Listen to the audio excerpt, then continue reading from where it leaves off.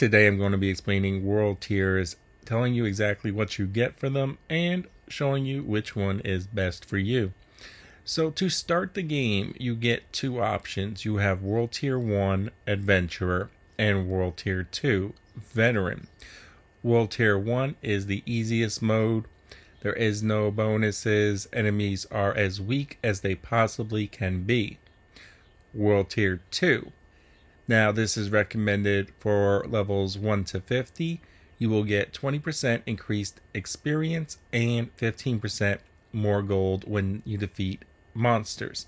Now it is very worth noting there is no increased drop rate to gear, legends, any of that.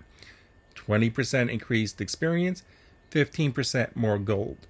Now, it is very worth noting that in my personal testing, farming, going back and forth between 1 and 2, you can actually kill 20% faster by picking World Tier 1.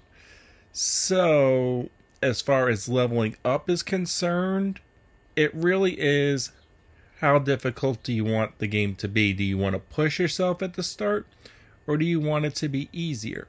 Now, if you're moving with a group of 4 that is straight annihilating everything, obviously you want World Tier 2, but otherwise you might want to just stick with World Tier 1 and make it a little easier on yourself, or you might want World Tier 2 and push yourself a little more. That is going to be your choice.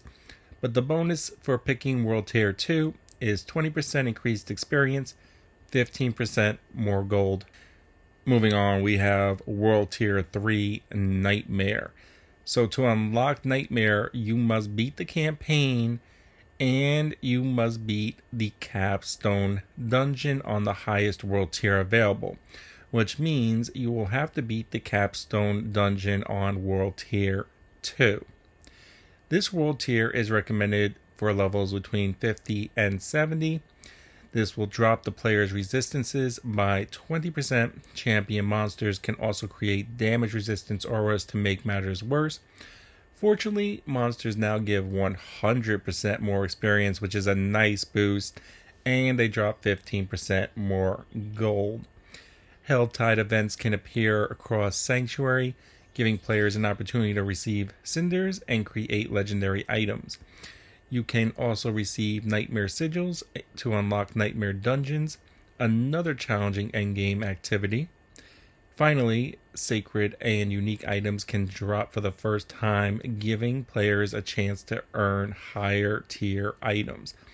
So you do get a lot of upside for selecting Nightmare. And if you can handle Nightmare, yes, at this point it's worth selecting Nightmare, but we also have World Tier 4 Hell. For our hardcore players, you probably do want to pick World Tier 4 Hell. This difficulty definitely gives you the best bonuses. This world tier is unlocked by completing the Fallen Temple Capstone Dungeon in Northeastern Dry Steppes on World Tier 3.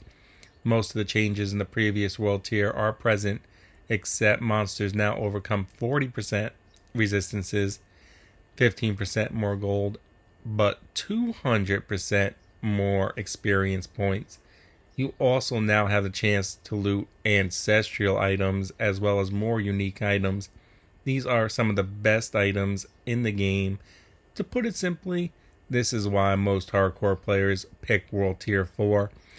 And that is all the bonuses and how you unlock each world tier.